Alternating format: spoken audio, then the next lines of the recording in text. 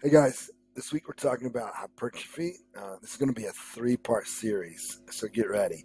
My goal is to provide you guys with, the best source for the topic of hypertrophy that I could see out there in the internet land. So hopefully I've done that. But anyway, without further ado, let's get started.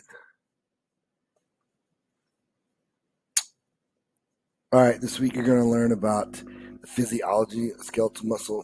We're going to do an overview of skeletal muscle. We're doing muscle fiber types, breakdown of muscle fibers, and then muscle fiber growth.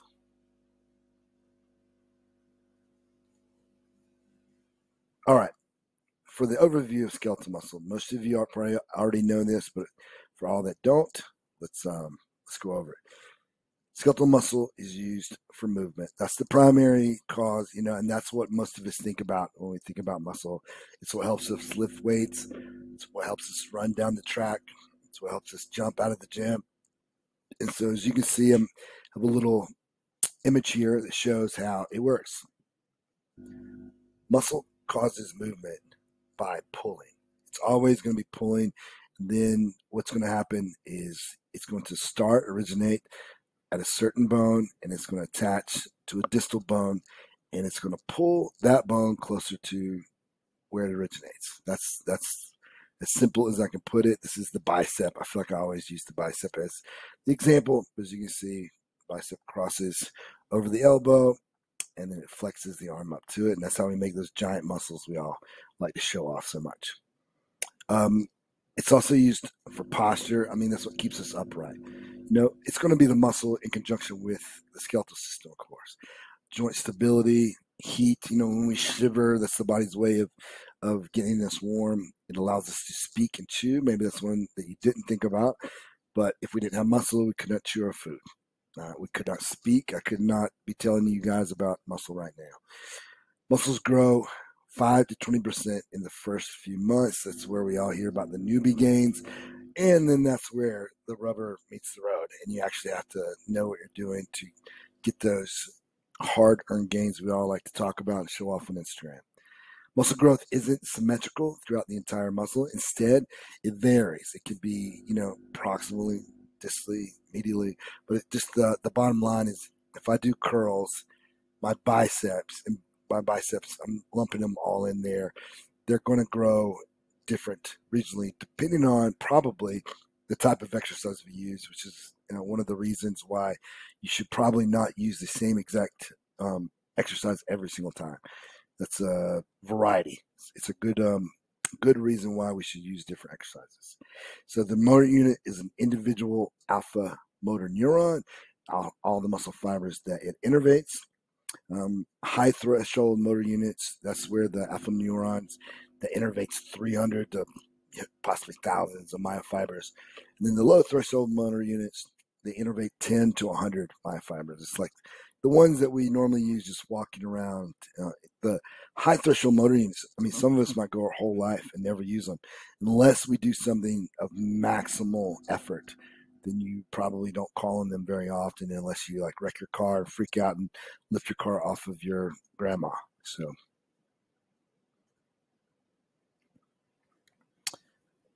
entire muscle is surrounded by the epimysium, and eventually the paramecium, epimysium, endomysium, they're all going to end up at the tendon, but it's just the surrounding collagen layers.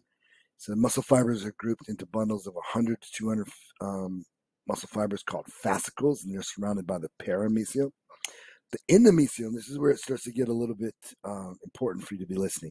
The endomysium surrounds each muscle fiber and plays a vital role in lateral force transmission. Probably happens through the costomeres, and you're going to hear me say probably a lot today, and it's because that's where science is. So when there's something definite, then I'll let you know, but right now, for the majority of science, it's depends. You're going to hear a lot of answers like that, but that's just the bottom line. So costomeres, they're located on the Z lines and M lines of myofilaments. That's the actin and myosin that we'll talk about a little bit later. They maintain structural integrity of the sarcolemma. and orchestrating mechanically related signaling. The sarcomeres are thought to be the pathway for lateral force transmission from the sarcomeres to the endomysium.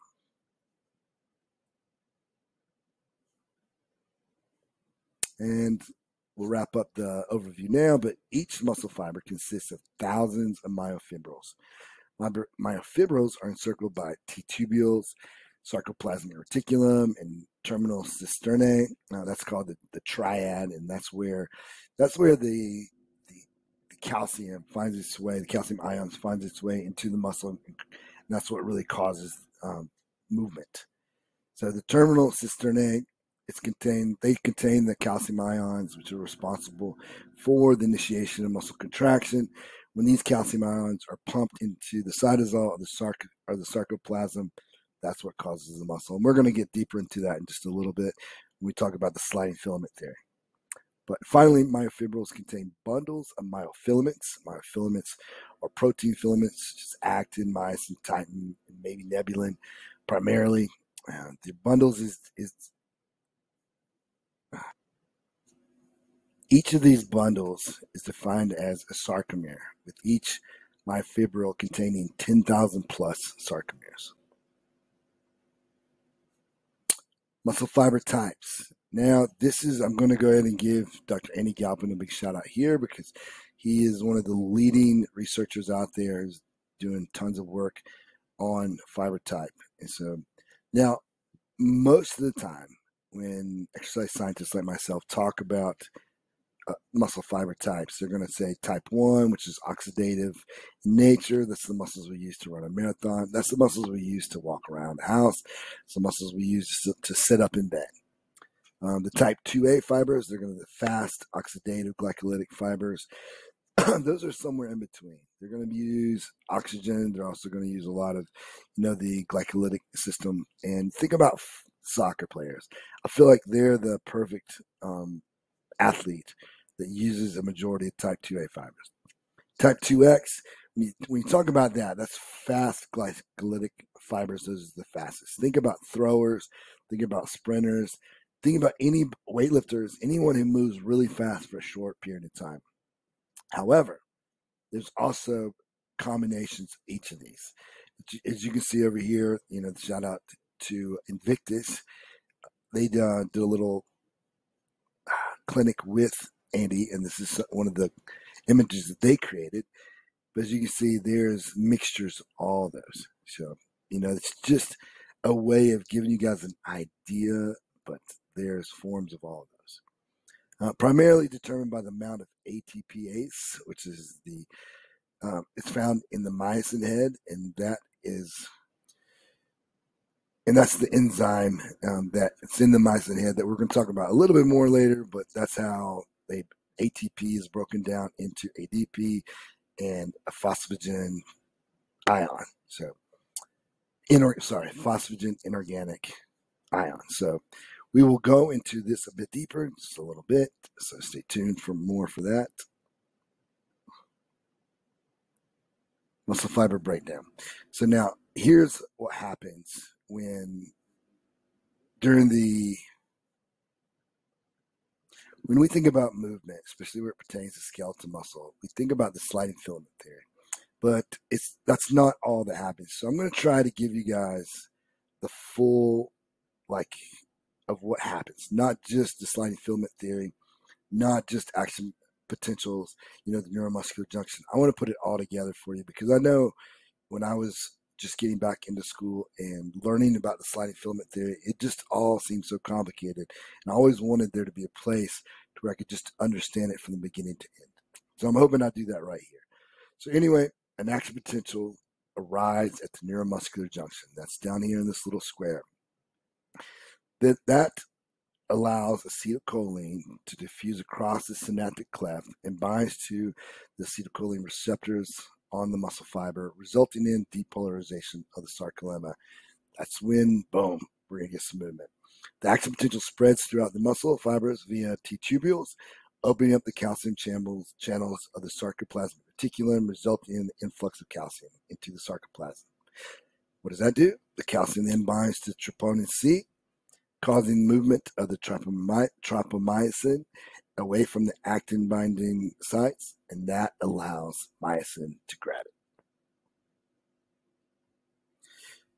So then the high energy ADP myosin molecules now interact with the actin, forming cross bridges. Energy is released in a power stroke, leaving ADP and phosphate ions to disassociate from the myosin head. Now, new ATP binds to the myosin. The cross bridge is broken. The myosin head hydrolyzes ATP to ADP and the phosphate ion, and then the energy released returns the myosin head to its original position. ATPase is the enzyme I told you about earlier, and that really determines the speed of a muscle fiber. A lot of times when people like Dr. Galpin is classifying muscle fibers as fast, slow, whatever, that's what they're looking at. So the myosin head hydrolyzes ADP, and then the energy released returns the myosin head to its original position. Then steps 4 and 7 are repeated as long as calcium ions are present in the sarcoplasm. The balance between muscle protein breakdown and muscle protein synthesis is the determining factor of hypertrophy. So a lot of times you'll hear people, just talk about muscle protein synthesis. Oh, we had 200% muscle protein synthesis. That's great. But how much muscle protein breakdown did you get? Because if you had 210% of muscle protein breakdown, then nothing happened other than you got smaller. Satellite cells are the most abundant skeletal muscle stem cells. That's they contribute to the maintenance of muscle mass, regeneration, and hypertrophy. A significant gap that exists in our knowledge of how they're actually related to repair and regeneration. So, but it's important to know where they are, and as you can see in the little chart up here, they lie right on top around the sarcolemma. So,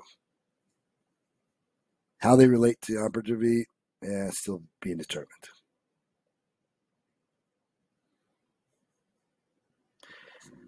Muscle fiber growth. Muscle fibers consist of 75% water and 25% protein filaments. Of that 25%, 15% is myofibular, consisting of actin, myosin, titin, and a few other protein filaments. 5% of the proteins are found in the sarcoplasm. 40% of the proteins are for metabolism, and 10% are for contraction. Of the contractile proteins, 50% are for myosin, 20% actin, 10% titin. And I cannot emphasize enough how important titin is because of its importance to structure and its resistance to stretch. When we talk about being elastic and you talk about people, jumping higher, talking about people getting faster, titin is a big proponent, is a big cause of those things happening. 5% is nebulin, troponin, tropomyosin, and 5% is the sarcoplasmic reticulum. And like I said, elasticity, titin is a big component. So is nebulin, but we just don't know quite as much just yet. Along with endomysium and other connective tissue that contributes as well. Muscle fibers grow by stacking sarcomeres in series or parallel. As you can see here, we can either put them end to end or we can put them side by side and they get thicker. Now, someone might, be wondering, how can you go end to end? Wouldn't the muscle itself get longer? That's not the case. Here's what happens. When and if the muscles are stacking these sarcomeres in series, what happens is a change in pronation angle, anywhere from 7 to 14%. Now, obviously, if that angle changes, as you can see in the little picture, and this is also taken straight from Anna Galpin, then I can fit more and more, and yet it doesn't change the actual length of the bicep itself. So that's how it could happen. But once again, the truth is that scientists still don't know exactly how the muscle fibers grow, but we're pretty sure it's either in series or side by side, in parallel. The hypothesis that makes the most sense is that sarcomeres are stacked parallel, causing myofibrils to grow in thickness, leading to muscle fibers to also grow. Sarcoplasmic hypertrophy is also a part of the muscle growth process, which is the muscle that the sarcoplasmic growth doesn't really help when it comes to contraction. So it's not going to do a whole lot to get you stronger. Sarcoplasmic hypertrophy is in reference to the mitochondria, sarcoplasmic reticulum, fluid in the cell, connective tissue, and all the other non-contractile elements. Dr. Galvin has a theory that maybe bodybuilding with lightweight for high reps to failure might add more sarcoplasmic hypertrophy, or non-functional is another word for that. The other side of the coin, though, is powerlifters and weightlifters probably experience more myofibrillar hypertrophy, which is the stuff that works. So is it true that bodybuilders are all show and no go? I don't know. I was a powerlifter and a weightlifter, so I'm biased. So anyway, Roberts et al. 2020 discovered that an increase in non-contractile elements, especially fluid, probably happens first, allowing for myofibrillar hypertrophy to then happen later. So now there's more space, so now you can grow, more proteins. Obviously, if there's no room, there's nowhere for to add more protein. Regardless, both sarcoplasmic and myofibrillar hypertrophy are both taking place. However, it appears that going heavy probably leads to more myofibrillar hypertrophy.